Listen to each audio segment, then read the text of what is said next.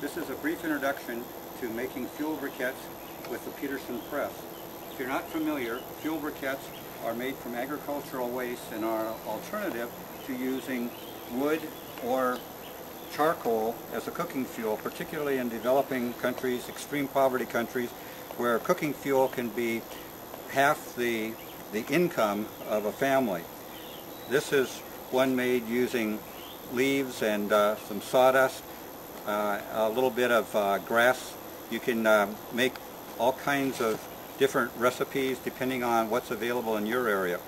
For our demonstration today, since we're in the United States in springtime and in western Oregon, we have no leaves. So I have some grass clippings here that have been stored in black plastic for a couple of weeks so that they turn to straw but yet have not decomposed.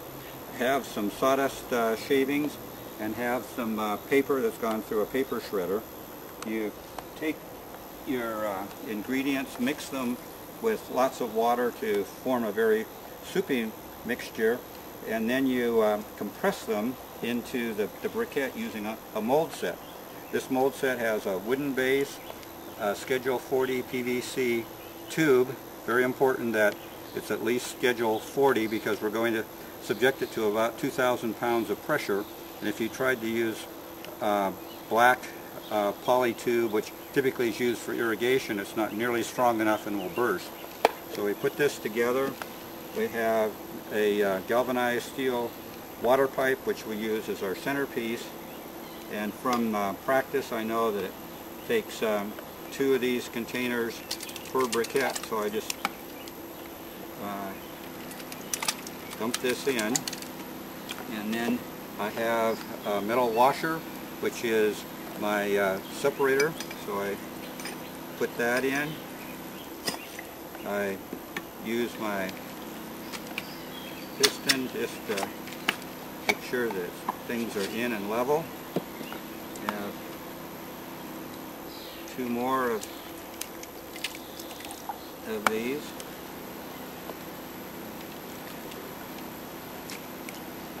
If we were doing this in a production environment, we would be very careful to be capturing all of this excess water. At this point, I'm up to the top. I can put my piston in. I have a mark, so I'm going to run this down to the mark, which tells me I now have 3 inches left to compress.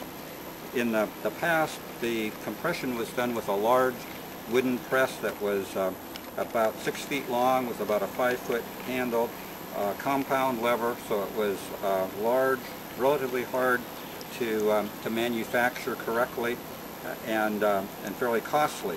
This is, you can see, is a completely static press. There's no moving parts. We use a 2-ton hydraulic bottle jack for the compression.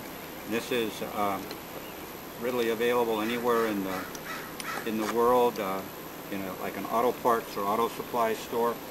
We tighten it up, and now we're going to use it.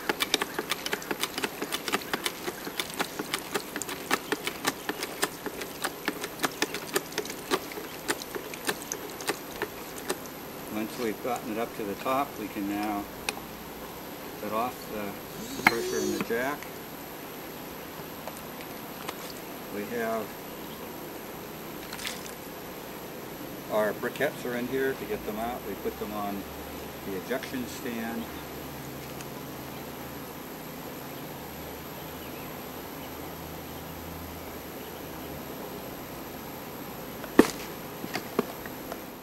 Okay, now I have my briquettes. I can take these off, separate them in the sun for about 3 days, or if it's cloudy weather, about 5 days to dry them, and then they'll be ready to burn. And that's the end.